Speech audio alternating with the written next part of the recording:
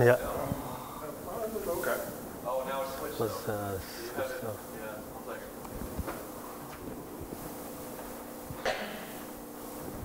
Okay, so.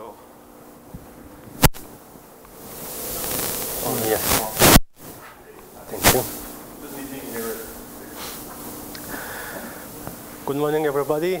I'm Norouzzadeh. I'm working with Peter Sprong in Tilburg University in Netherlands. I'm a PhD student and I'm in the second year of my PhD. I did a StarCraft winner prediction. First of all, I will introduce a bit about StarCraft, and then I will describe our data set that we used. And then I will go through the features that we propose and how we use these features in our model. And finally, I describe about the prediction and other results that we achieved in this work. As you know, in the StarCraft, we have an environment, we have a map, and basically we have the two players in this case. And each player have a base that can gather resources and gas and start to build different units.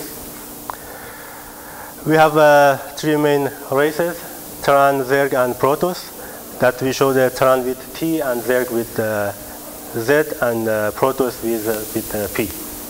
So we have 6 combination of the 2 human players. For instance, here you can see the Terran versus Zerg, and Protoss versus Zerg, and Protoss versus Terran. That we call them these 3 match types. We call them non-symmetric match types, and we call 3 that the 2 open players have the same race. We call them symmetric match types. Winner prediction is a complex work in StarCraft because any player have a lot of actions that can do, and he has a lot of units. Normally, maybe a player have 400 units at the same time in the map, and they can be in different places in the map, so the complexity is very high. And player control different units in group or individually at the same time, and they choose different strategy according to the opponent race or opponent player. And the races are different, as you can see here.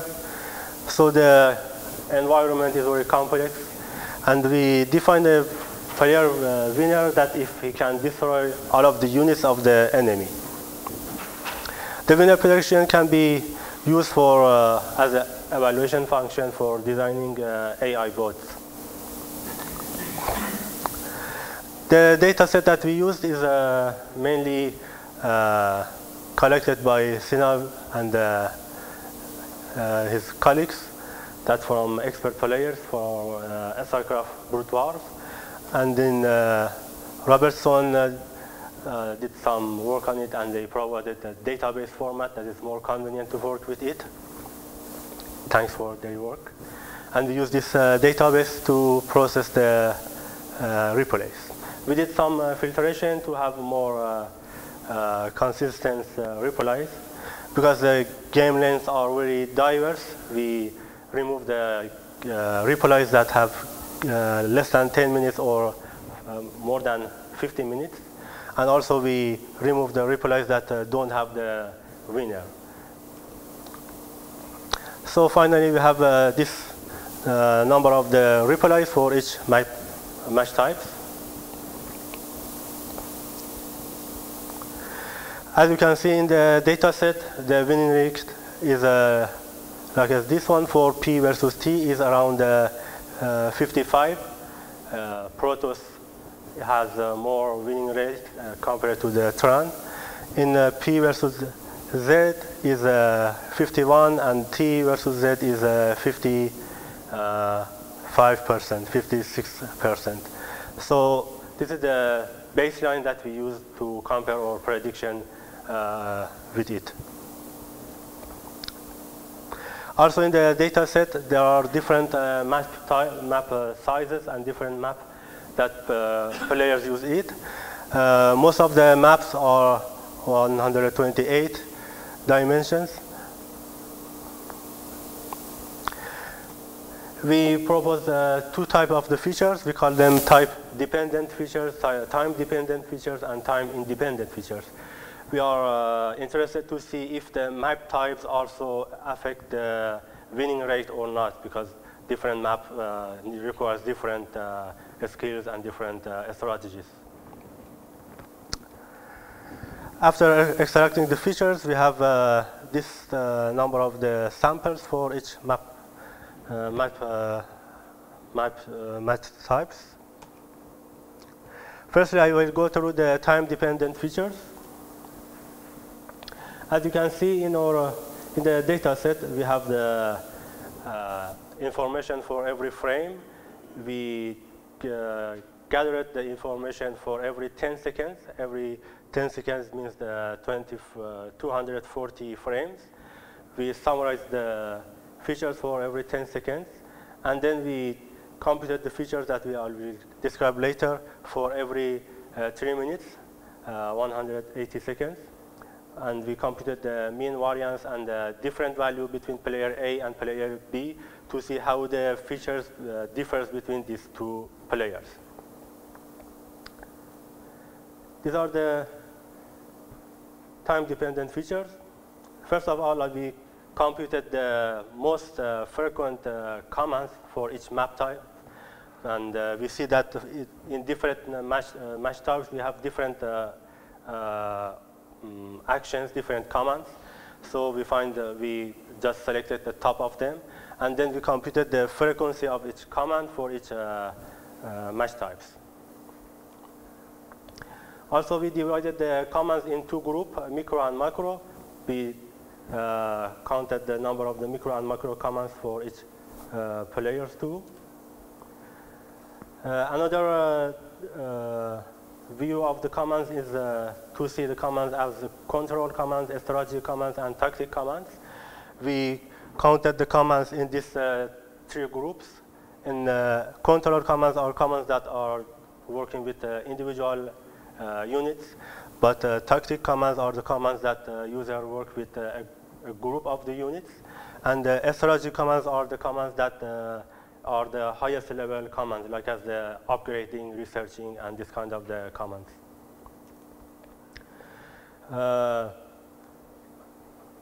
We was interested to see how much the player expand his base and his buildings. So we computed the number of the Unix regions that every player has. And we had the value for each building for each region. So we computed the sum of all of the buildings in each region for each player. And we computed the difference between player A and player B region values to see if player R have more expensive buildings or player B. So this is a comparison between two players. Also, we used the two well-known features, unspent resources, that is how much resources are available at a given time, and also income, total of resources that the player collected over the time, and also APM that showed is very good feature for different to show how much the player is expert and doing some action very fast in the few minutes. And the time-independent features. The time-independent features are features that we extracted from the map to see how the map affects the winning rate. We use this information for the map, number of the regions, ratio of the buildable tiles, because some part of the map we can build buildings, but some part of it we couldn't. And the ratio of the walkable tiles to see how much the map we can explore. We computed the average of the chalk distances to the primary base. And for each map, we have different levels. We computed the ratio of the levels for each map. And also we consider the map dimension in tiles. So we formulated the problem as a binary classification. If player win, we classify it as 1, and if we lose, we classified it as 0. We used two state-of-art classification methods, gradient boosting regression trees and random forest, that can work with the unnormalized data, with unbalanced data, and can learn very quickly. We tried different approaches. First of all, we tried to model each match type as a separate binary classification. For instance, one binary classification for P versus T, one binary classification for P versus Z, and so on. So we have a 6 binary classification, and after that we was interested to see if could we mix this kind of the match types to have a unique model. So we mixed them to 2 classifiers for symmetric match types and non-symmetric match types, and we found some results. And then we interested to see could we put all of them together to have just one classifier to predict different match types at the same time. So we use a general model to predict the winning prediction for all of the match types. And the results. Here you can see the results for the individual models. We tried the 2 combinations of the features. As you can see, A shows that APM and economy features, income and unexpected resources.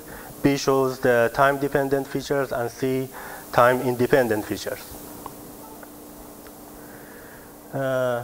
The baseline is the default winning rate in a data set. When we use the map features with the other features, we found near the 60% accuracy in the P versus T.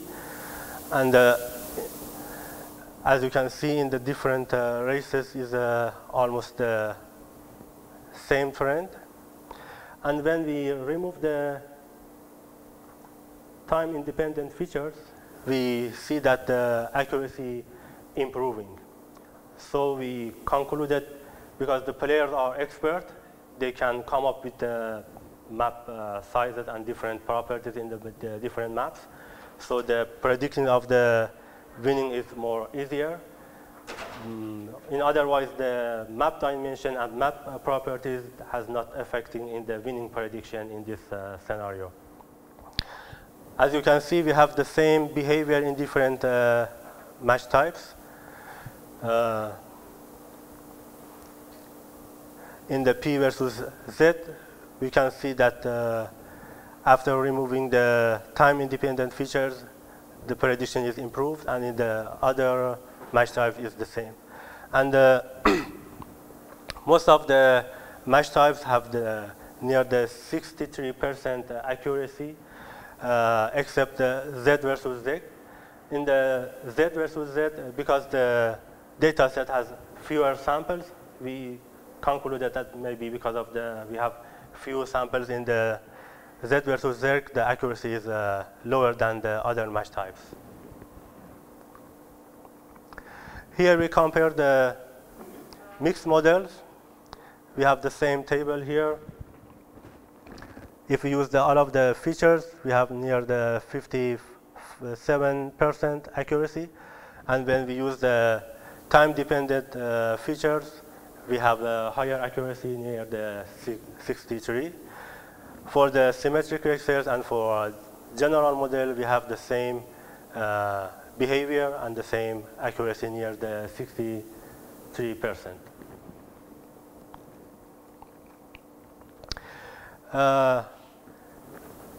We compare the feature importance for different match types. As you know, the gradient regression trees assign a number between 0 and 1 to find the feature importance of any feature. We choose the top 10 of them. If you can see in all of the match types, we have the income and unspent resources as the best features, except Z versus Zerg. Here. And the other interesting note is that, for instance, control commands and the region value feature are the next two features that are in the all match types are very important. And if you look at all of the 10 features, you can see the, we could say that top 10 features in all of the match types is almost the same. Just the order of them sometimes is different.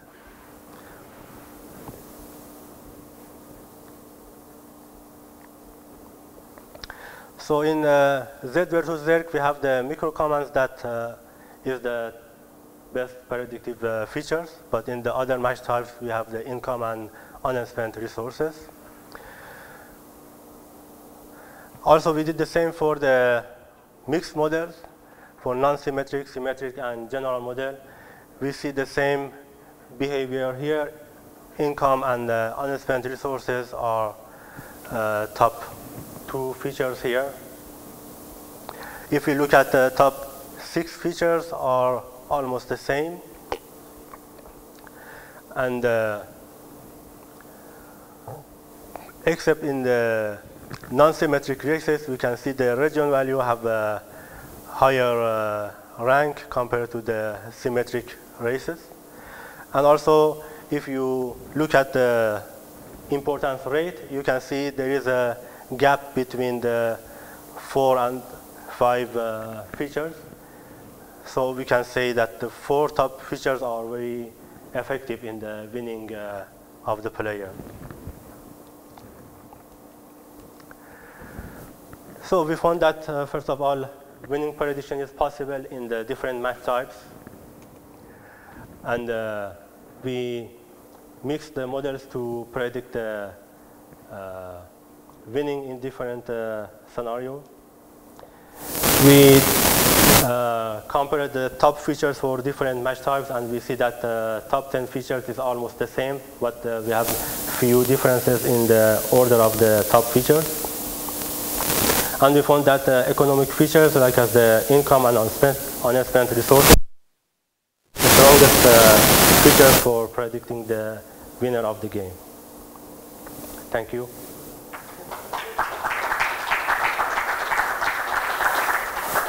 We have some time for questions. So, for the time dependent, so you compute it based on like the actions that the players do during the game, right? Yeah. So, for this study, did you use the whole trace, or did you only use like, because if you use the whole trace, then you need to know the whole game to predict who wins, right? And drop you out of the whole trace. Or did you only use like certain parts of the trace? Yeah. Let me back to the extracting.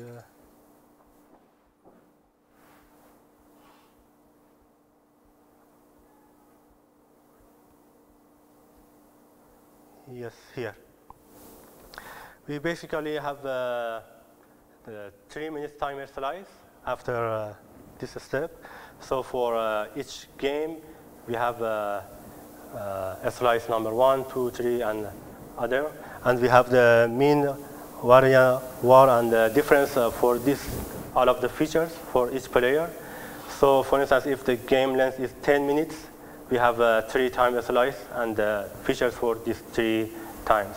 And also we went for prediction task, if the one slice from a game is included in the training set, we excluded it in the test set. So the training set and test set are completely different, yeah.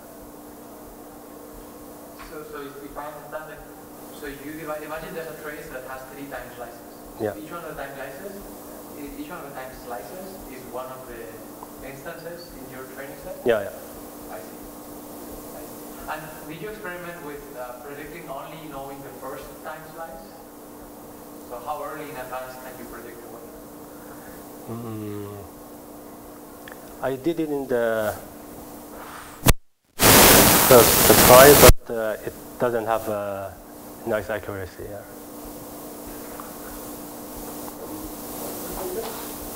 Did you test for any interactions between the features or only sole features? Sorry? Interactions like one feature multiplied by another in the linear model. Did you do any of that? Do you mean that actions between two players? No, between two features. So like I have, like a simple linear model has feature A and feature B. I can also have A times B as another, as an interaction feature. Yeah.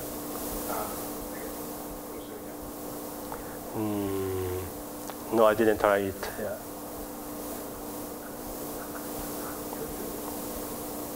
Yeah, I have a couple of questions. So one is about the prediction rate. So we know that in later stages of the game, it becomes easier to predict who's the winner. Yeah. Like we had some studies like that. So is that like an overall average you kind of presenting here, or is it something specific to a game stage, or is it so one would only see one number? But you also do experiments with just later stages where this number actually should go up. Yeah, we didn't compare during the game. We just mixed all of the slices together, and we computed the average of the winning rate. So that's the average prediction rate across yeah, whole games. Yeah. Right. Yeah, to produce nicer numbers, you will actually just concentrate on the later game. Yeah, yeah. Like 80% or higher. Yeah. The other question is related to the model question. So you're looking at forest, like random forests and the regression trees. Did you try anything else? Can you first explain this a little bit to us, what these tree models actually do? And yeah. then maybe as a follow-up, why didn't you use like some simpler things like linear models and other known machine learning tools? Like yeah. vector machines or something else? Yeah, I tried SVM and some other machine learning models, but they couldn't come up with this complexity of the data, because the data is very complex and non-linear relation between the features, and also the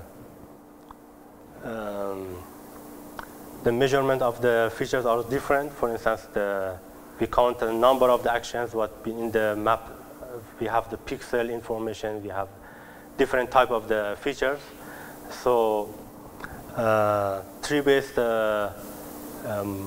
learning models can come up with this kind of the challenges. Basically, random forests and regression trees have the same idea. They're using a couple of the trees to learn their models. But the difference between the regression trees and the random forest is that regression trees learn some small trees on the data set, and then they are very weak learners, and they start to minimize the error of all of these trees. And finally, the error in the average will be reduced. And the random forest works a bit differently. It's growing the tree in all of the feature space, but regression trees cut down some trees that are less, for features that have less importance and cannot affect the accuracy of the system. So, final question, what do you do with this information now? You can predict, and you have an idea how to use that in the box, or make use of this in your AI system? What's the next step in your research? Yeah, currently I'm working on the a bit different topics. I'm working on the playing style. I started to see if the playing style is different in different match types, and I studied the relation between playing style and winning rate to see how they are correlated together. For instance, if a playing style have more winning rate, so we can see that this kind of the strategy or playing style can have more chance to win the game.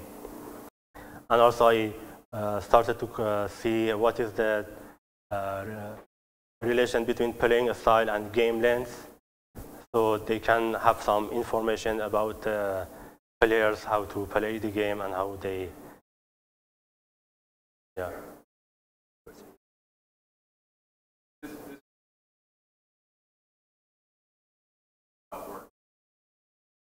All the numbers that you're reporting are all here. Is there a reason?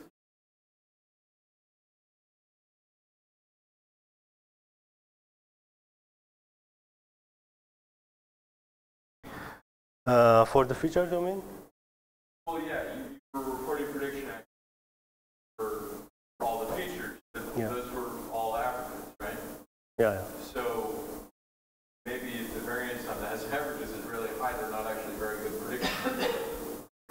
The regression trees have very low variance in the when they start to very small trees. The small trees have very low variance, but the bias is very high. And regression trees tries to decrease the bias, and so in the total we have a lower error. So you remove the. So you are saying you're talking about the bias. Yeah.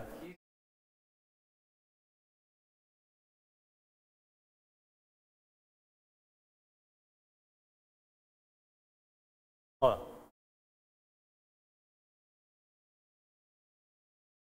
Yeah. We did the significant test, and we found that the difference is significant. If you mean that. On all of them. Yeah. No. Yeah.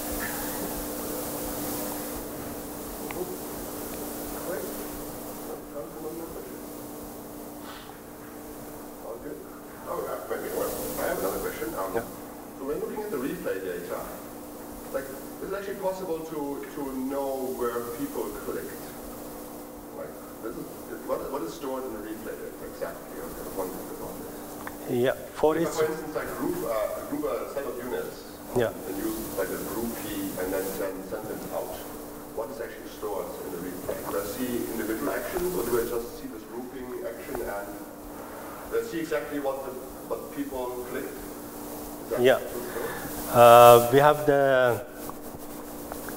a group have a group ID, and when a user click somewhere and do some commands, we have the command ID, the group ID, and the position of this group, so we know which commands where and when are done. Yeah. Okay, good. Thank you. Thank you.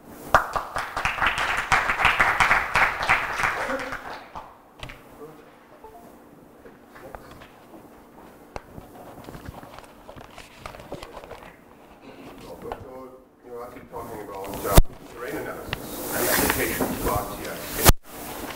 You need to have VGA or HDMI? Yeah. We have both. Oh, yeah.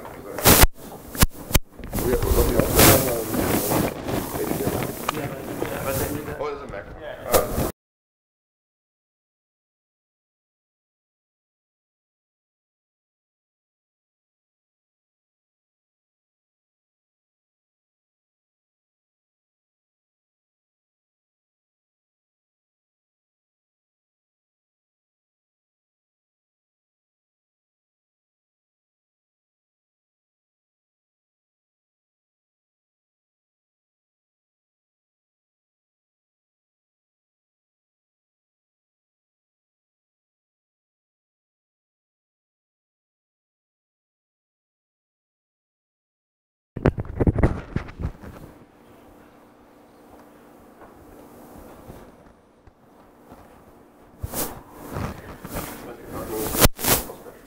Sorry? 25 minutes. Okay, fine. Plenty of time. So my name is Alberto Uriarte. I'm going to present a paper improving turn analysis and application to RTS games, work done with Santiago Ontañón at Jackson University. So motivation. For those who don't know what is BWTA, is a library that analyzes the StarCraft maps. So given a StarCraft map like this, it decomposes it in regions and choke points. So this is used by most of the StarCraft bots nowadays. but has some problems, this library. First of all, it's really slow. So it takes like 1 minute to analyze one map. And to mitigate this problem, they, after analyze the map, save all the information to a file, and then when you rerun it, it loads this file cache instead of analyze again the map. So this is somehow to speed up the analysis, but you have to analyze for once for sure. And the second is that it has false positives and negatives. So for instance, we can see this region with 2 checkpoints, but in the other side, that's the same region with only 1 checkpoint. Or here, this region has this at the entrance. Here, nothing in the entrance, and the second one, and nothing in the second one. So it's not consistent. And also in the map here, we have a building that's blocking this path that is undetected. And it takes that this is a whole region that you can cross it and goes there. And this is not accurate. So let's improve that. The steps are similar. So we recognize the obstacle polygons. Then we compute a Bornite diagram, prune this Bornite diagram, identify the region nodes and the checkpoint nodes, and extract the regions. But we will use the same interface as WTA to help all the other StarCraft bots that are already using this library, the transition. And we will not use the dependency on the CGAL library. This is a geometrical library that is very well done, documented, and robust, but it's too heavy. And if you want to compile with new with new compilers and things, it's a mess. So it's really a headache. So we want to get away on these dependencies. Then, first of all, recognize obstacle polygons. So given the map, first we detect the walkable tiles and walkable tiles. So in this zone here, this is walkable, and this is not, this is a cliff. So 1 means that it's walkable, this area, 0 is not walkable. Okay. Second step is we unmark tiles that does not fit units. So units need a 3x3 walk tiles to fit there. If it's not enough room for a unit, we mark this tile as not walkable because it's not feasible to put a unit there. This gives us the shapes smoother. So if we compare, this is the previous one, and now it's smoother because here, for example, it doesn't fit a unit. Okay. Then we unmark static and unstable buildings. We have seen that there is a building here that we cannot destroy. So we mark these areas not walkable, so because we're going to cross this anyway. Once we have this binary file format of the map, we compute component labeling using contour tracing that this labels all the unworkable areas and the contours. It's going to be perfect to get the polygon of this area. Since we have all the points of the contour, we need to simplify this polygon, and we run an algorithm called Douglas-Parker algorithm that simplifies all the line. Instead of having all the points of the line, we have one point in the beginning of the line and another point in the end of the line. So as a comparison, the original one, we see the regions are less smoother than here. So they have more computational time to compute these shapes. And the original one, in order to smooth the shapes, they expand the polygons a little bit. So this is why there are bigger than in ours. So in ours is more accurate and smoother. And the time to compare to analyze this in our library is 0.1 seconds. In WTA is 1.2 seconds. So we are starting getting lower times. Then, compute the Bornite diagram. To compute the Bornite diagram, as I told you before, BWTA uses CGAL and produce this diagram. We, instead of using CGAL, use the Boost library. That CGAL is also dependent on Boost library, so Boost was already there. And we changed the structure, so the output of the Bornite, even CGAL or Boost, is a half-edge static structure that for needs is too much. So we simplify this structure to a simple graph. The reason why this looks more simple than this one is, as I said before, the shapes are smoother. here we have little bumps. So each little bump produces more lines. And in our case, we don't have these bumps, so we produce nicer Voronoi diagrams.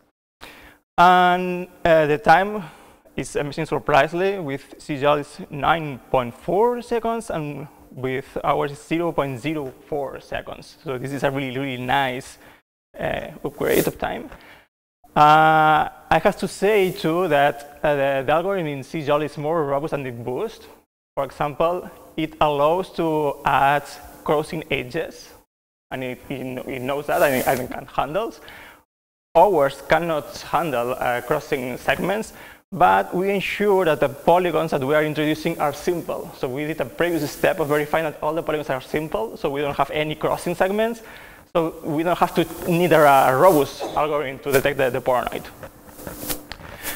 Okay, the next step, prune the Voronoi diagram. This is a really simple step. It's just removing the hairs of the Voronoi diagram. To do this, we compute for each point how there is the distance to the obstacle. To computing this, instead of every time compute the distance of a point to a closest point, we use the R3 to optimize these distance queries. So the R3 structure is a structure that you add all the segments, and then it clusters everything that the way that when you make a query of at this point, how far is what's the cluster's polygon or segment? It's really, really efficient. So this was the most computational part of the previous algorithm that took 2.5 seconds to compute. In ours, it's only 0.00001 seconds, so it's another huge improvement. And we have more or less the same shapes before. This can also be seen as the medial axis of the geometry in this map. Now, identify the nodes. So this is the algorithm overview. The idea is to start with the leaves of the graph. We check if this position is a medium by a maximal or a minimal. Saying that the neighbors are less farther to an obstacle or more farther to an obstacle, we have a maximal minimum node. Then depends on the local minimal, local maximal. If we have two consecutive local minimal, that means it's a narrow passage, it's a choke point, or we're going to keep the minimum of them.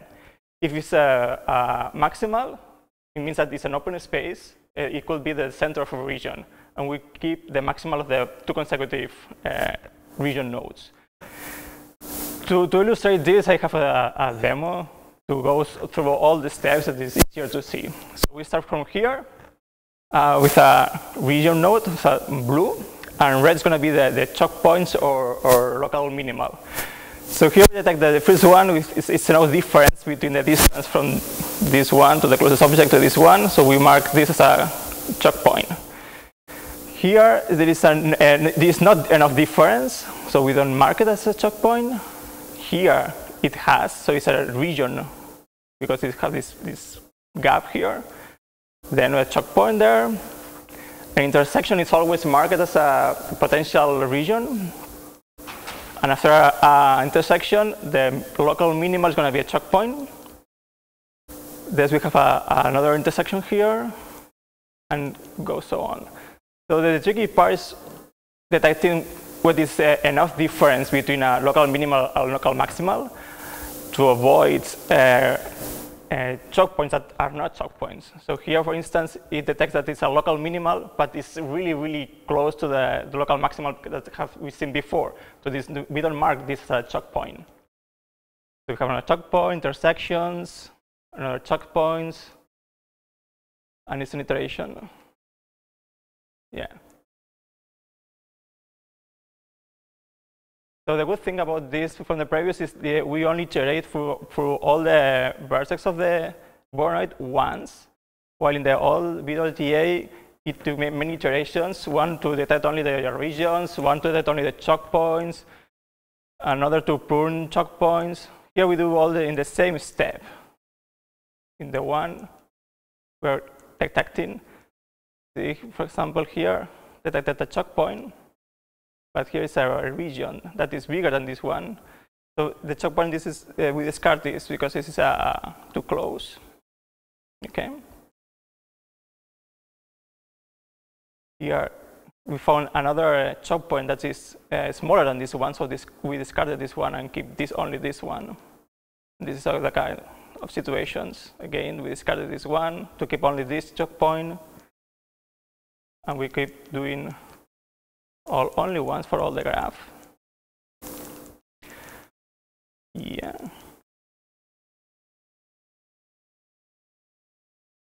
We are getting there.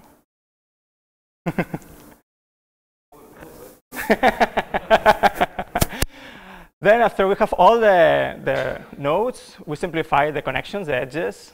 So here, all the points are really close each together. So it looks like we have curves here, but we are in set points that are very close together. So here we simplify this and we connect directly one node to another node. The next step is to merge all the region nodes to the biggest region node. So we only keep one. So this is the final structure with choke points and regions. And we have here the comparison between the old library and the new one. So the old one was in 0.3 seconds, and now is 0.0005 seconds. So we're still improving the old one.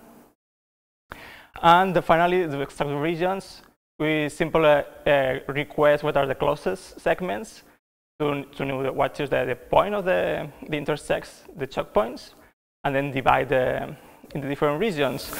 We do simply geometric operations. So we took all the map as a whole, then we negate the obstacles to have the polygons of the whole regions, and then we cut these polygons with the choke point lines to get the regions. So as we can see here now we have the blocking building that we had in the original one. The choke points detected are more consistent. Like if we have a region here, it's the same exactly region like here, not like in the previous one that this is detected but this is not detected. And like here, we have another region that is going to be the same like here, that in the previous was different. And the extracting the region polygons also we computed in less time, so it was before 0.5 and now it's 0.03. More things, extra cache operations. We compute the labeling of the regions, the component labeling, to make possible queries about, okay, in this position of the map, what region belongs. And this is now an O1 operation, because we have this map that we can control this directly map position and what is the level of this tile, and it returns to the label ID of the region. Previously in the old library, what it was requesting was, okay, I have this point, let's see if for each region if it's inside the polygon. So this is also a very expensive computation for just a simple request like this. More things, the base location clustering resources, we change the algorithm to a DB scan to know where to put a base to collect and gathering the resources. So we use this algorithm to make the cluster of the minerals and the gas to detect where we can put these buildings.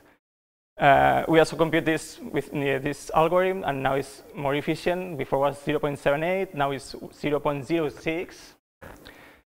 We compute maps of closest points of interest, more concrete for the base locations, choke points, and obstacles. We compute what is the closest base location for in this case, in this map.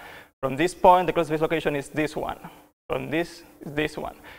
We compute this with a multi-seed float field.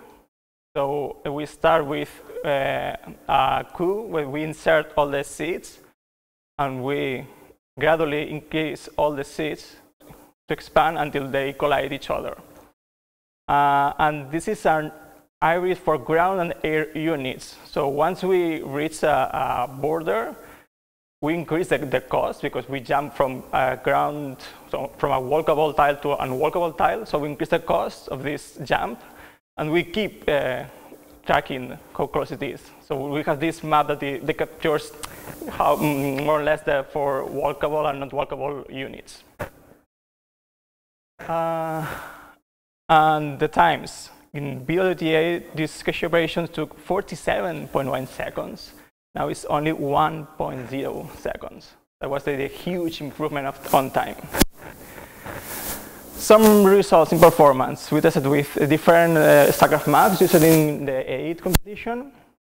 These are the size of the maps. That was the original full time to compute the analysis in the BWTA library, almost 1 minute or more.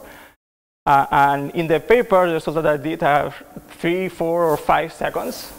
But since the paper, I have been improving more a little bit the algorithm. And now I have 1 second only to compute maps. And I have tested more maps. So with 1 second, I think we don't need anymore to cache the files and then upload again the information that we are analyzing. We can analyze every time. Now it's really, really fast. And I did a comparison of the results of the region decomposition in the Benson map. That was an example, as I told you. It looks really, really better than before. Other maps are pretty much the same. So I think this is exactly the same. The only difference here is this, because it has this little artifact that detects at a choke point. Here we don't have this artifact, so it detects as a choke point. This one, I think it says, yeah, it's exactly the same region decomposition, Aztec. Remember, now it was 1 minute, and this is 1 second, and we had the same results, or better. And we still have a little bit problems with some maps, like this one. This is unclear how to divide this central region. Here, it was pretty close to the standard or a human will divide. The only thing probably is this should be here instead. And with our array, we still have to tune some parameters about the distance between the choke points or the difference between a node region and a choke region to improve these kind of scenarios. This one was the only problem here, for instance, is these little regions is detected as a region, when in the other one is not a region. This will be like a corridor, but sometimes detected and sometimes not. So we still have to think about what we'll want to do with little corridors or the minimum size of a corridor, what should be. And another improvement added to the BWTA2 was the pathfinding. The original one, it only implemented the A-star algorithm. We put the HPA, the hierarchical pathfinding star is implemented here. So the HPA star, what it does is usually divides a map in different regions, or in different squares, then computes the gates that connects each big area. So this is one gate, one gate, one gate. Compute the distance between each of the gates. So when you want to have the distance between this point and this point, it only computes the distance with this point to the next gate, and then it already has the cache of the distance of each gate. So if this was also already computed in the cache. So this speeds up the computation of pathfinding. The trade-off is that it's near optimal. This is not exactly the solution. But anyway, this kind of request, for example, here I have the example of computing the distance between the base locations in this map. It's going to be these three. And you want to use these things usually for planning, not for reactive control. So you want to plan ahead how far is one object. For this, you don't need the exactly accurate distance, but a fast approximation is enough. So with HPA star, we have a pretty great approximation, and with much less effort. So with A star, this time is in milliseconds, going to be 41.3, 13, and now it's only 0.95. So we compute more queries of this kind for planning pathfinding. Yeah, I think this is it. So also, we are looking for new PhD students in our lab. So if you know any student interested in RTS or internalizing, let us know. Yeah. Questions?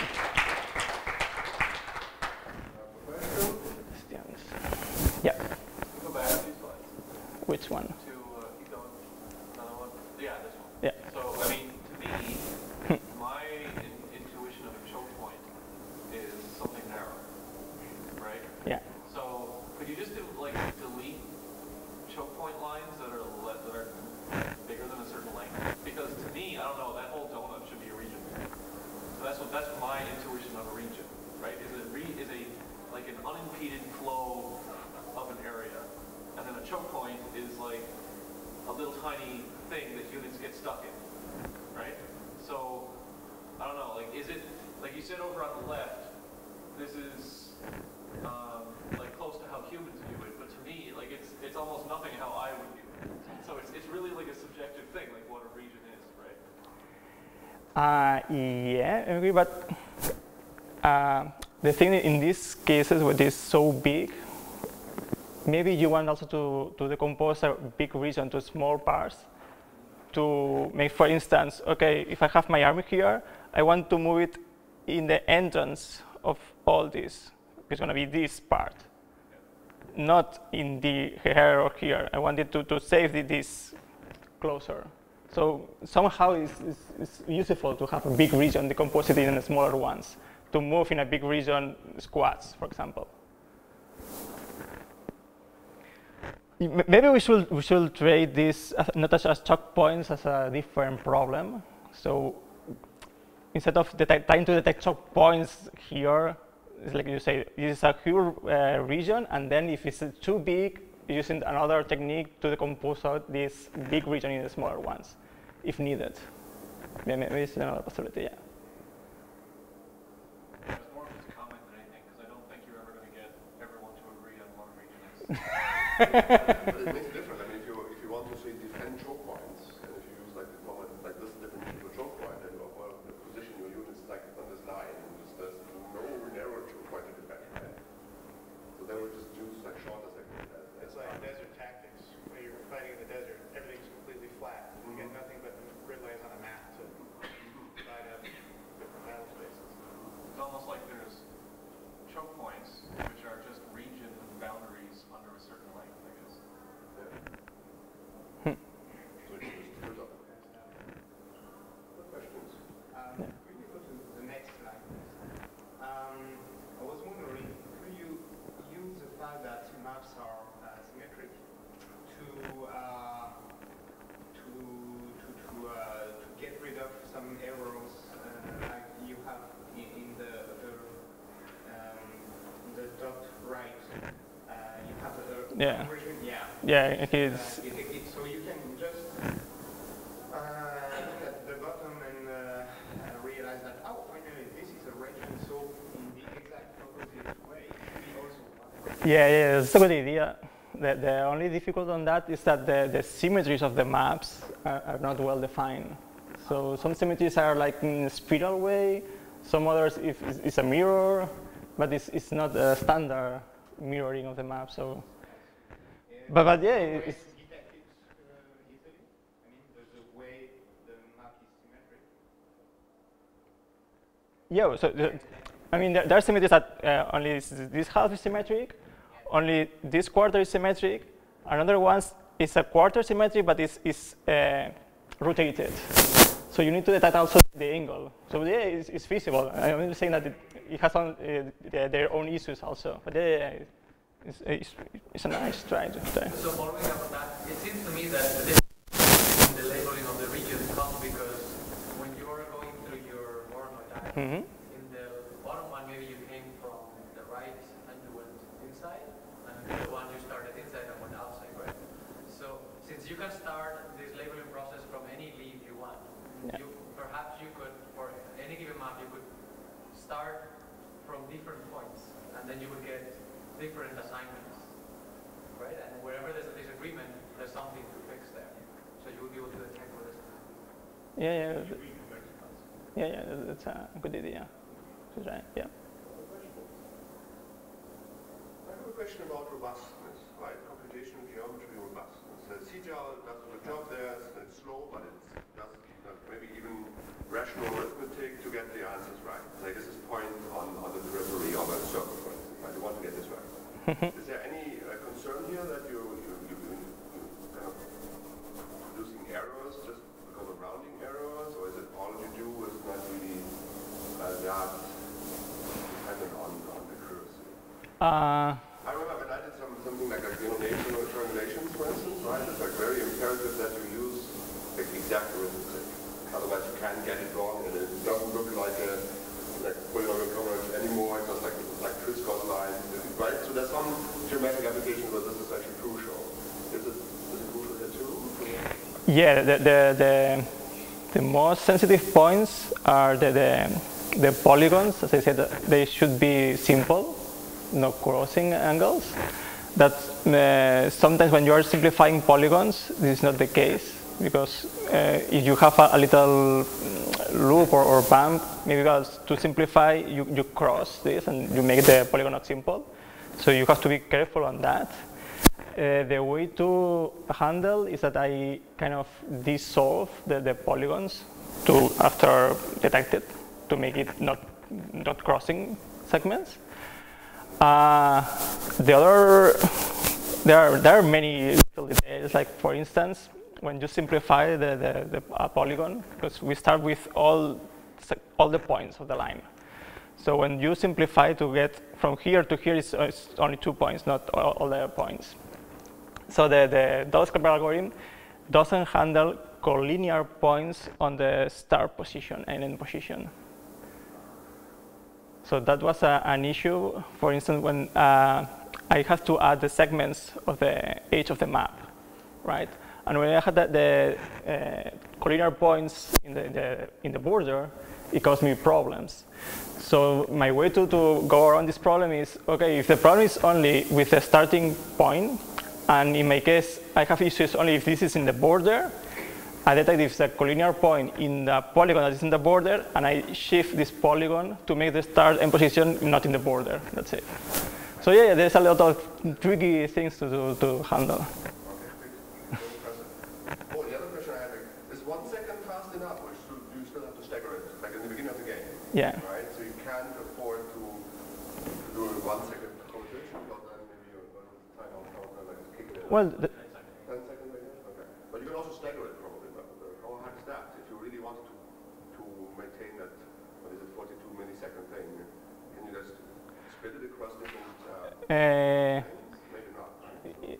It's possible, but not recommended, because you will use the DLDO at the beginning, requesting, okay, tell me the base locations. But if the algorithm is still running, you will get wrong answers. Yeah. So you need to. Would it still be good to just cache it? Maybe not. Yeah, maybe it's still good to cache it. I mean, definitely, it's going to be faster just to load all the analysis data than analyze each time. Yeah. Can you go back to your closest base locations graph? Too far back. That's No. There's one question. Yeah, so the one before this. Yeah, this one. So for your flood fill, how many directions did you use? Is it 8 or 4 or? I believe, I'm not sure, but I believe 4. Okay. So it's 4, no.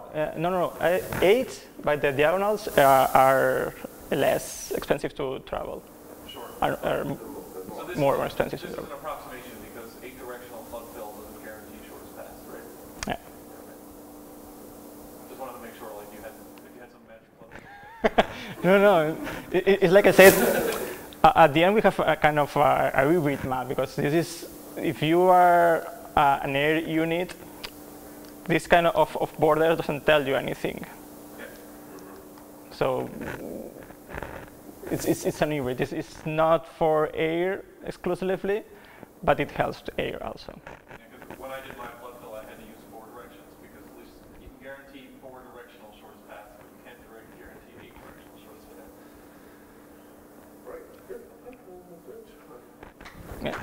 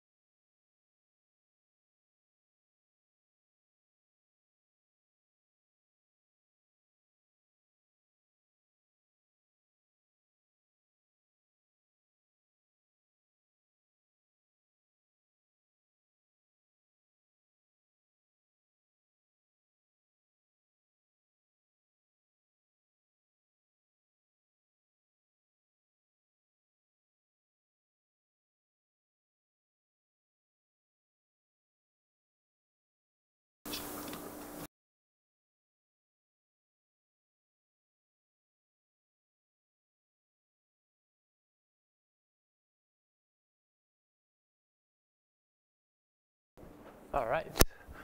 And something random just came right up. Okay. All right, so my name is Santiago Ontañón. I'm from Drexel University, and I'm going to talk to you about Monte Carlo tree search and integration of some machine learning models with Monte Carlo tree search. All right, so let me skip that. So what is it that we're trying to do with this work? So if you look at all the games that we have, well, by we I mean like the whole community have solved in the past decades, most of these games have been solved by using game tree search techniques, right? If you look at chess, checkers, Go, right? It's always like either minimax or alpha beta or Monte Carlo tree search, right? But when we think of StarCraft or other RTS games, we seem not to be able to do that just because like the state space is too large or the branching factor is too big, and we'll have numbers on that in a few slides. And how can we do game tree search in games where the branching factor is this ridiculously large, right?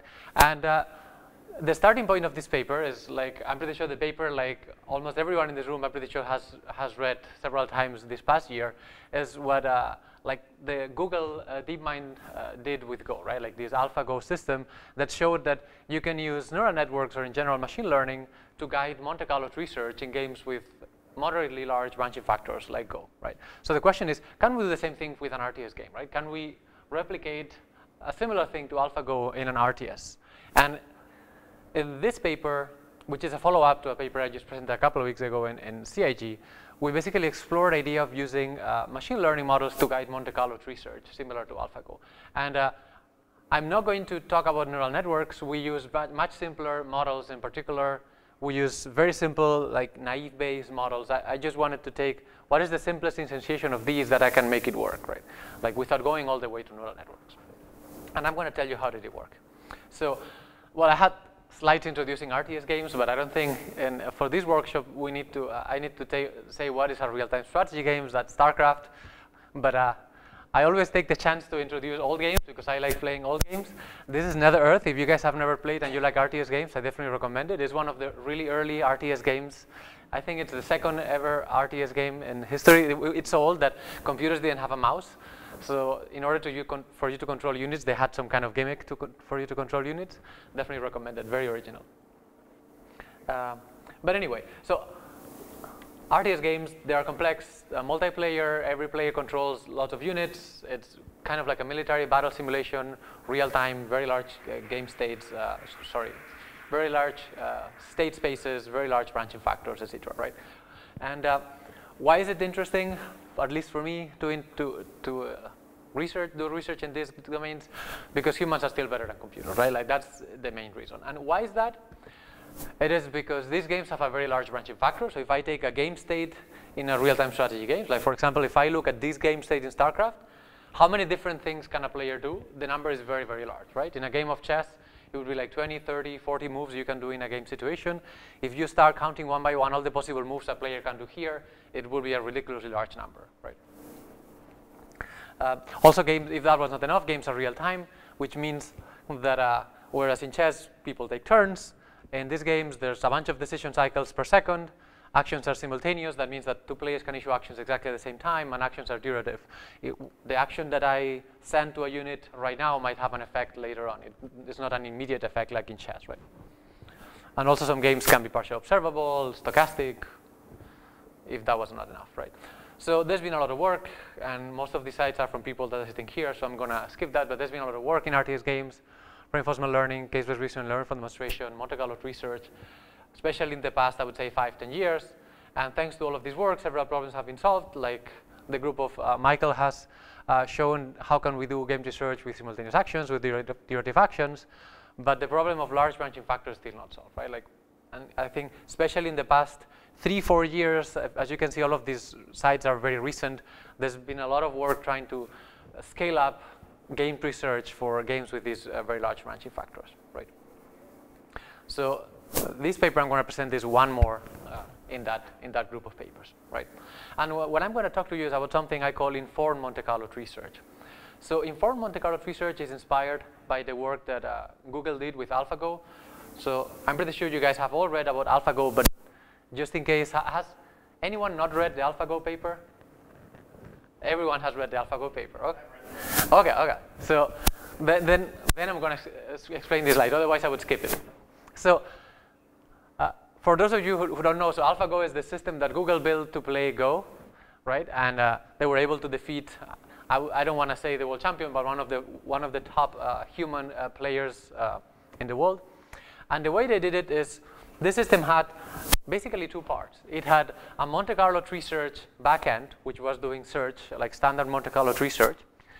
And in addition to the Monte Carlo tree search, this search was informed by a set of machine learning models, in particular deep neural networks. So they had a first network that they called the policy network that was trained using supervised learning. And what they did is, given a collection of 30 million Go board positions taken from human expert play, they have a network that predicts what is the probability that a certain player will do move A, a probability that a player will do move B, a probability that will do move C, right? So this network, given a board, can predict the probability of a player doing a move.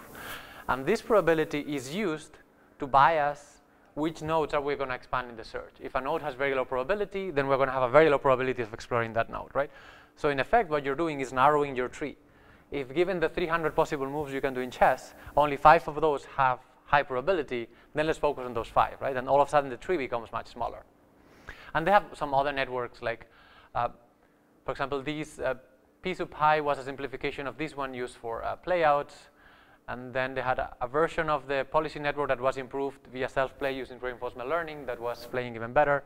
And then I had a final network called the value network that, given a position in the board, could predict the probability of winning, right? And they used that for evaluating the nodes at the end of the tree, right? So basically, Monte Carlo tree search using the policy network to bias sampling of children during Monte Carlo tree search, and then a simplified version of that for running playouts, and a value network to evaluate the probability of winning given a move, right? So this is what this is how AlphaGo worked.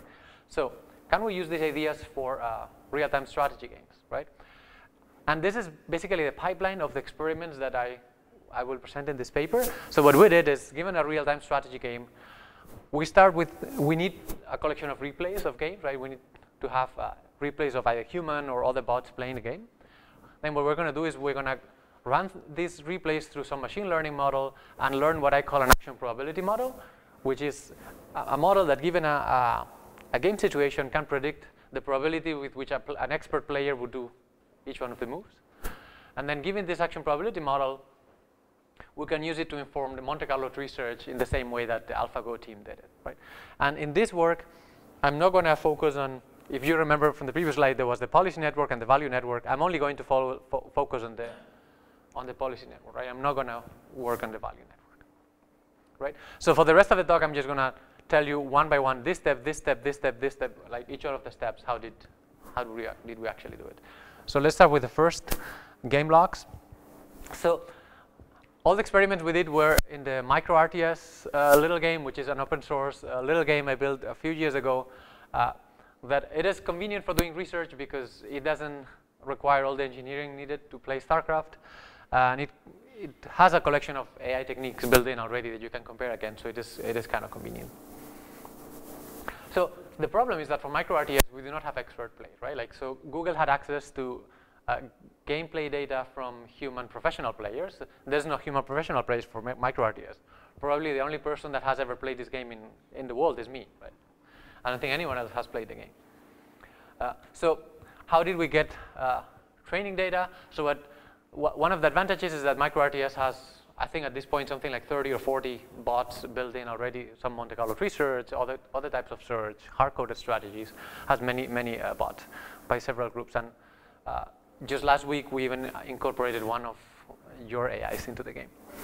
So I just selected 6 of them and then made them play a round-robin tournament, right, and to collect data. 4 hard-coded bots that just implement rushes, and then 1 Monte Carlo tree search bot and a Monte Carlo search bot. And I just let them play with each other, and then we collected a lot of data. We gave different time budgets for the different bots. So we collected a collection of data sets of how the different bots play. Like for the bot Worker Rush, we have like 25,000 instances of which actions does this bot do in different game states. For the Light Rush bot, 38,000, right? So we have several, and there's a question mark in 1 second. I couldn't remember. Yes. No, an instance is a game state. A game state that is like in this game state, this player issued this action to this unit. That's an instance. Like what's the depth of a typical game? I don't think I have a slide for this, but so I cut the games at 3,000 frames, and I'm running at 10 frames per second, so that's what, 300 seconds. But yeah, 3,000 is the limit. But usually games don't go that long. Like if a good bot versus a bad bot can win in like 500 frames. And all of these data, I just zip them up and they're available for download. The link is in the paper if anyone wants to have that data. So that's how we got the data. So we have the data, we have the replays. The next thing is to run these replays through machine learning to get the action probability models, right? So in Go, getting an action probability model is rather straightforward because it is very clear what an action is, right? But if you read papers on RTS games, like there's actions that do different levels, right? Like you can be talking about unit actions, which are the actions that the units perform, right? But at an abstract sense, if you think the RTS game as a game with a single player, right? We can also think of player actions, which is at every game frame, a player issues an action, which this action basically consists of a set of unit actions, right? So this is what I call a player action. There's a unit action. And the branching factor of the game is actually the number of player actions that you can do at a given frame, right? But in this work, the probability model that we focus on is in the unit action. So we're going to build a model that predicts the probability with which a player would issue certain actions to a given unit in the game state, right? So we're going to focus about, so what we're going to learn is, given a state and a unit, what is the probability that an expert player will issue each one of the possible actions to that unit, right? That is the model we're going to learn. And I'm not going to go into the details of these equations, but basically, I tried to use the simplest possible machine learning model I could use. So I started with a naive Bayes classifier that would just predict the actions. One little detail is that naive Bayes is a classifier that works very well for predicting which is the action that is more likely to be performed, but is really bad at actually modeling the probability distribution of this action is like 30% likely that you're going to do this action, 20% that you're going to do this other one. This probability estimation is really bad. So for correcting for that, if you look, if any of you guys who is familiar with naive Bayes, this little thing inside of the parenthesis is naive Bayes. I had to add a calibration factor there to actually estimate the probability distribution correctly, because what we want is probability distribution, right? But this is basically naive Bayes with a calibration constant, right? Just to learn the probability distribution. And this model didn't work very well, so actually I built a second one, which I call the action type interdependence model, because what happens here is that the naive Bayes is an okay classifier, but it doesn't take interdependencies between features into account, right? And what might happen, for example, is that the model might believe that, let's say, the action harvest resources is very likely whenever you are next to a resource, but it is only likely if I'm not being attacked by another unit. If I'm being attacked by another unit, then it's more likely that I will actually attack rather than. So these dependencies that this action is likely only if I cannot do a certain other one, that's not captured by the previous model. Yes? So if you have like one of your actions, a player action for the turn is, say you have 10 units. Yeah. If 9 of them attack something and 1 of them moves up, versus 9 of them attack something and 1 of them moves down, are they completely different actions? So at the level of player actions, those are completely different player actions. But right now here I'm modeling only unit actions. So I'm only modeling the go up, go down, or attack. But yeah, for player actions, those are completely different actions. Even though 9 out of the 10 actions are. Yeah, even, yeah, that's why the branching factor it blows up, right? But basically, this is a second model also based on naive Bayes, but taking into account it takes into account that some actions might be more likely depending on which other actions can be done, right? But I'm not going to go over the equations, those are in the paper. One of the advantages of these probability models is that they are very quick to learn. A deep neural network might take several hours to train. This basically takes 0 training time, because the only thing you have to do here to learn this model is, for example, when it says the probability of A, Then you just go over the data set, counting how many times did A occur, right? It's just pure count. Learning in these models is just pure counting over the training set, right? So it takes longer to load the data than to actually train the model. So you can run experiments very quick. All right, so we have the training data generated by playing bots, the simple machine learning models that are based on naive Bayes. So now we have the models. So the next step is, now that we have these models that given a game state can predict the probability distribution of the actions, how do we use this into Monte Carlo tree search, right? And if you guys remember, in Monte Carlo tree search, you have two different policies to guide the search, something called the tree policy, which determines at every iteration of the algorithm which is the next leaf that we're going to explore, right? Which is the next node in the tree we're going to explore. And then something called the default policy, which is once we reach a leaf in the tree, right, the default policy is used to generate a random playout, right? So we have the tree policy and the default policy. So how can we use these distribution as a tree policy and as a default policy? So the distribution can directly be used as a default policy, right? We can use that probability distribution we estimated and sample actions to generate playout. But to use it as a tree policy, we have to do one extra step. We have to take this probability distribution and use it inside of a bandit strategy, which is what is used as the tree policy, right? And again, I wanted to do the simplest possible thing. And the simplest possible tree policy that is used in Monte Carlo tree search is something called epsilon greedy. So what I defined is what I call informed epsilon greedy, which works as follows. So the standard epsilon greedy just works by given a number epsilon between 0 and 1. What you do is, at every iteration, with probability epsilon, with probability 1 minus epsilon, you always select the best action so far. With probability epsilon, you select one at random, right? That's epsilon greedy.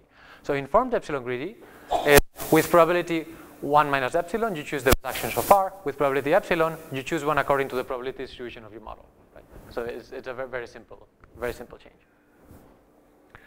And then what we did is we took this informed epsilon greedy and we put it inside of one of the bots that is available for micro RTS. In particular, we used this bot called naive MCTS that internally uses a collection of epsilon greedy strategies. So we replace this epsilon greedy by informed epsilon greedy, and then we just let it play, right? So how well does it work? So I run a collection of experiments. I hope I don't bore you too much with like too many experiments and too many tables, but just to see which factors affect the performance of the system, right? So the first thing is to evaluate all of these, to evaluate the bots that result from this process. I selected 8 different maps for micro RTS.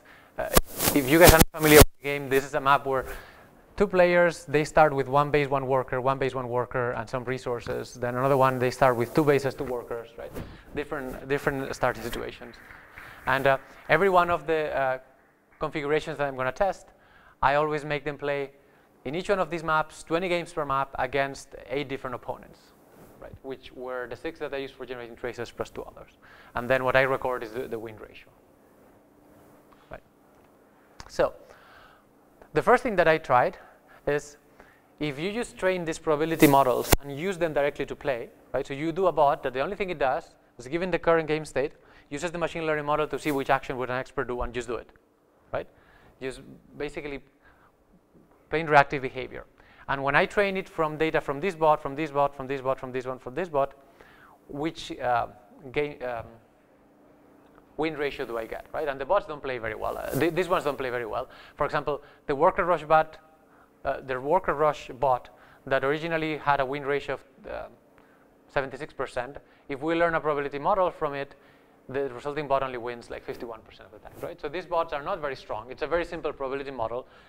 Think that these bots play reactively, right? And if you learn from some of the other bots, then the win ratio goes down to like 20%, 16%, right?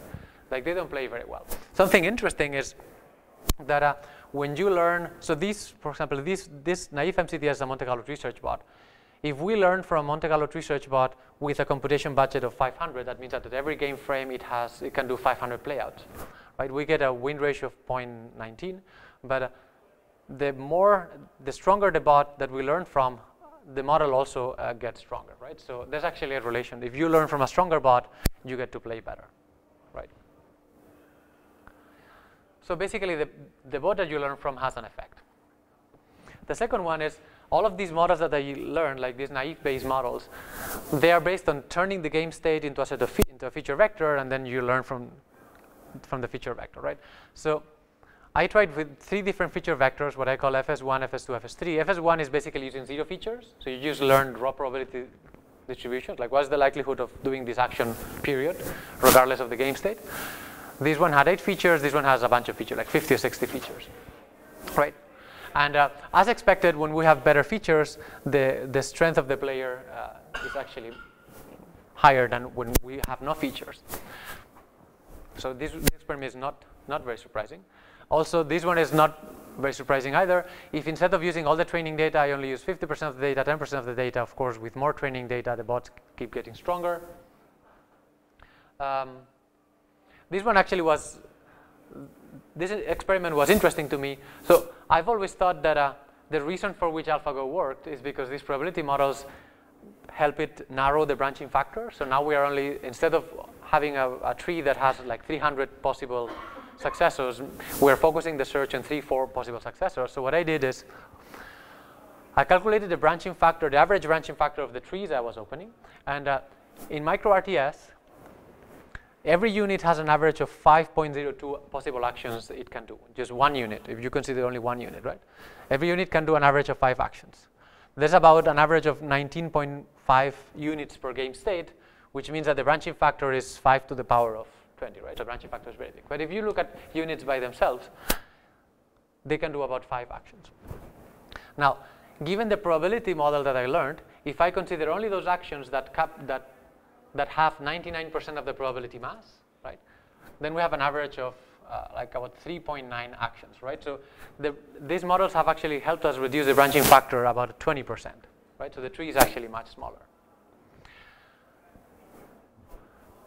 And remember that because the next experiment, I wanted to see if it is the case that the performance is better just because the branching factor is reduced or because the probability distribution means something, right? So basically the question is, if now I open the tree, but I discard 1 out of 5 actions randomly, if I don't even consider it, will it still work well or not, right? Does that make sense? And it turns out actually that no, the probability distribution matters. Ignore the top of the table, just look at these 2 lines. This is the performance when using the full branching factor, like win ratio of 87. If I actually discard 1 action out of 4 randomly, which was basically to be on par with that, the performance goes down, right? So it is not just discarding actions that helps us improve performance, it's actually the probability distribution. So this is the results, the game strength that we get by incorporating all of these models into Monte Carlo tree search. These 2 lines here are the baseline. So let's look at this one, naive MCTS. A baseline MCTS algorithm gets a win ratio of 84% in the setup that we have. Now, if we incorporate these probability models trained from different bots into the Monte Carlo tree search, we can get from an 84% win ratio to like 92, 90, and 92% win ratio. So actually it works very, very well. But something that was very surprising to me is if you see these blocks of 3 results that I have here, this one is when I use the models learned with no features, when I use the models learned with like the 8 basic features, and when I learn the models learned with like using 50 or 60 features, right? So interesting to me, when I learned from the models that had no features at all, the performance actually goes much, much higher. And I have to admit, I'm still trying to figure out why that is the case. So a model that is less accurate makes Monte Carlo tree search play better than a model that is more accurate, right? So that's the result that I'm trying to still piece out. Yes? Sorry, what are the features? So when you have the game state, you have to predict the probability of each action, right? So this model doesn't even use any features. It's just player 1 usually does 80% of attacks, 20% of move to the left, 10% of move to the right. That's what this model is actually computing. It doesn't use the game. It only uses, so it does use some features, but the only feature it uses is which actions are legal. Those are the only features. So the probability of attacking when moving to the right is illegal. The probability of attacking when moving down is legal or illegal. That's the only thing it does. This one, it uses features such as what is up, what is north of the unit? Is there an enemy to the north? There's a wall, or there's resources to the right. So it does have those features. And this one has a lot of features, like what is the average distance to the enemy base, all of these kind of things. And when I barely use the features, the performance goes up significantly. So I do have a hypothesis, which I'm trying now to design experiments to test.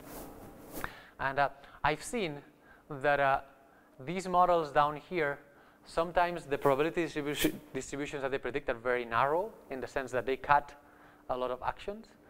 And I've seen, for example, that when you observe these bots play, the original bots are very aggressive that I trained, and they go attack a lot, and they harvest very little resources. So these guys overfit, and they take all the workers and send them to attack and harvest very little resources. Whereas this one doesn't do that cut. So I think these ones are basically overfitting too much and cutting the tree. Yes? If you have more features, then aren't you just getting, so that you're spreading out your samples, so you're not getting as many samples for a given set of features. So maybe that one's just averaging everything. Right. That might be the case. That might be the case that for these ones I need more training samples. But if I so these features are sort of your function approximation. Yes, exactly. Yeah, so yeah, that makes sense. Exactly. However, when just testing the models individually, so this table shows this is instead of I don't know why did I use log likelihood, because it's very counterintuitive, but this is how well do these models predict the actions of the bots they were training on, right? So if this number was a 0, they have perfect prediction, and lower means worse. So minus infinity is like the worst possible prediction you can do, and 0 is the maximum. So with more features, the prediction actually improves. So they get more accurate.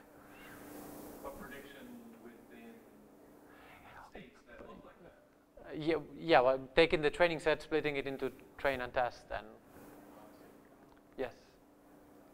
How many of those features actually have 0 counts? 0 counts. I mean, if you're doing Unite-based counting, and the space is large. Right. You know. So that's a good question. I don't know. Actually, I don't know the answer. There's only for this one. There's only 8 features, and they're not binary, but they can take very few values, like 3-4 values. Like, for example, what is in the cell immediately to the north? Is it empty? There's an enemy or there's a player, right? It's like these kind of features. So given that I have tens of thousands of samples, I would imagine that each one of them has all possible values. But it might be the case in the most complex that some features I don't have enough training data. It might be the case for that.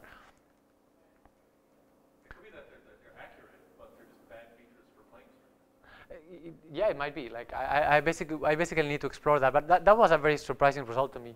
That a very simple probability model, very simple.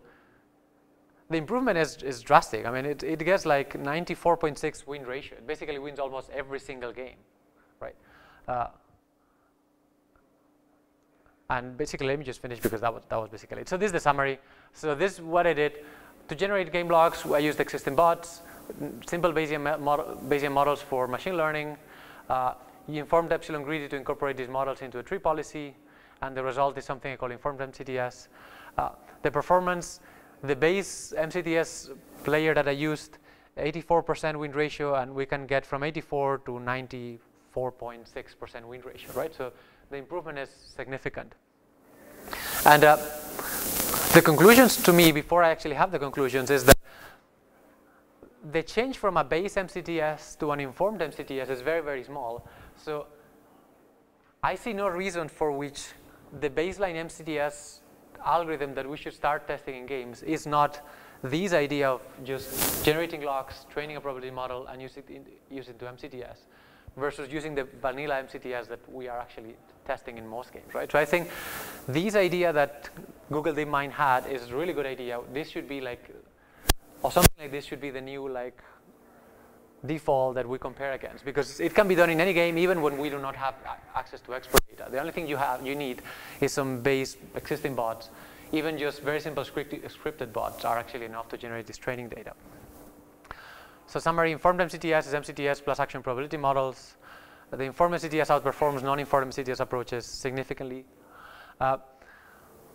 Also, something that I didn't want to go into detail into all the numbers, but the Bayesian models that I presented can predict very well the behavior of the scripted bots, but the most complex bots, like the MCTS bots, are not predicted very well. And that thing that I was commenting, that the model with no features made MCTS perform better than the model with complex features, which is something that, again, I need to look into it into more detail. And of course, as part of the feature work, right now I use very simple Bayesian models that are already enough for improving the performance, but perhaps better machine learning models will still work better, right? So testing with neural networks is still something that, that I need to test. Improvement via self-play. I trained the models from very simple bots, but now I have a better bot, so perhaps you can generate data with this bot and then repeat the cycle again, right? So how far can you get? And also I used very simple informed epsilon greedy sampling strategy, but there's many other strategies, like for example, there's a strategy called can incorporate a probability model into UCB, and how much can be gained by defining better strategies. And tomorrow in the main conference, Alberto is going to present a paper that basically takes some of these ideas into StarCraft, and he actually has a better strategy than informed epsilon greedy. So, but I'm not going to take his talk away. And also, of course, we want to apply this to StarCraft, which we have already done, so Alberto will present that tomorrow. And something that I find interesting also is that, so right now I'm using a probability distribution model that you learn from traces and using it directly into Monte Carlo research. But if you have a probability model for a particular opponent, in the nodes that represent the moves of that opponent, you can use that model instead of the general one. So you can actually, there's actually opportunity for opponent modeling and tailoring the search for specific opponents if you know that they're biased towards one or another strategy. And basically that's it. Thanks.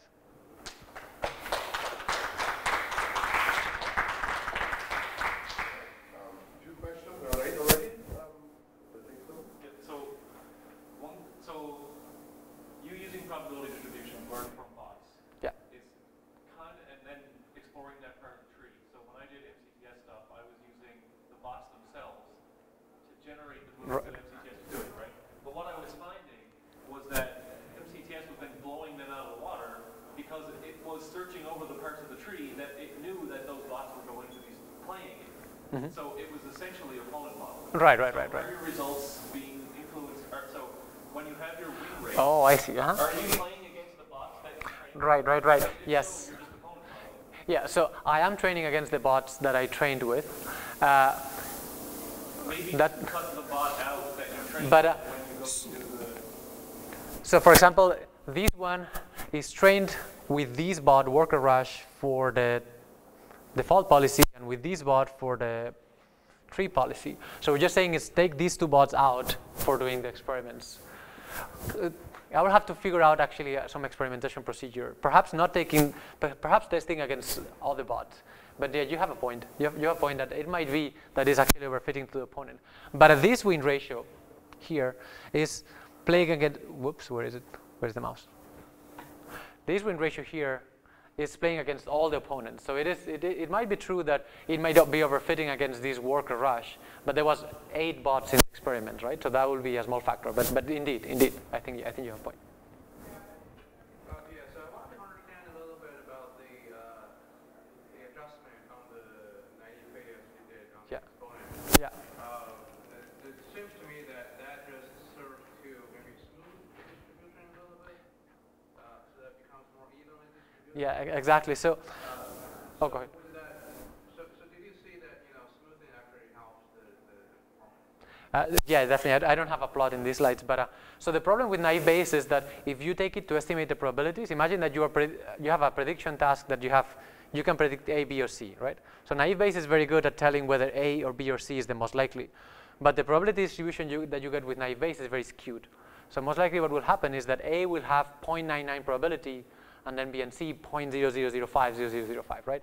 And that is because it's this product kind of formulation, and then you renormalize. So because of that product, everything gets very skewed. Like things get either very small or very big. So the only thing I did was basically to add a power there to bring everything to the middle. So if you put, I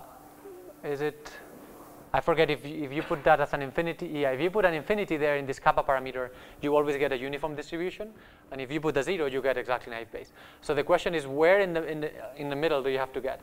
And to get that parameter right, what I did is I just did cross validation. So from the training set, you then split it again into like another subtrain and test, and then for every model you test, which is the parameter that for that model gets you the best estimation.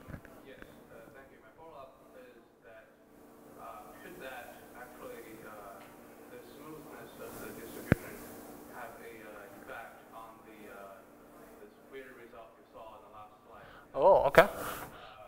Maybe when your performance drops, it's because half the distribution becomes more skewed. Right, that's a good point. So I have not tried that, but yeah, that's something I should try. Yeah, yeah. If I can ask a second question. Yep. For your first result slide, your worker rush, the trend on worker rush seems to actually have the highest, the first line seems to have the highest binary. Yep, yep. Yeah, so worker rush is a very, very aggressive strategy. It is in StarCraft, it would be just taking the workers and send them to attack right out of it. That's what it does. It just doesn't build any melee units, just send workers constantly to attack. And since micro RTS maps are very small, that is actually very effective. So bots that basically are slower, they will get crushed by this strategy. Right. So when you learn a model, that gives you the highest 0.51 day. Yep. So I wonder if that shows that the current naive Bayes model is capable of learning some kind of simple strategy, but if you want to do MCDS, that's much more complex, maybe that's beyond. Yeah, I think that's correct. I think to model the simple strategies like, so look at the likelihood ratios. So these 4 bots are scripted, so they can be predicted very well. These numbers are very close to 0, which is optimal. But when you're trying to model Monte Carlo's research bots, then the likelihood of the predictions is actually very, very low. So I think to learn to predict the actions of either a human or MCTS, you need a much more complex model than a naive Bayes. Yeah.